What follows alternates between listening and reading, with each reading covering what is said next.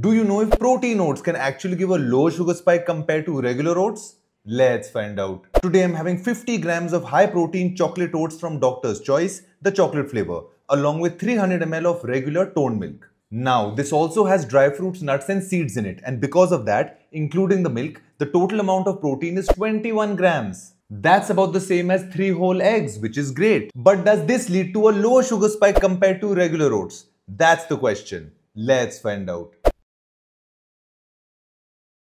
Chocolate is good and it's got a little bit of a crunch also, which I like. Let's see what my glucose monitor says. 20 mg increase? Amazing result, because when I had the same amount of plain oats with 300 ml toned milk topped up with some nuts and seeds, that had given me a 38 mg increase.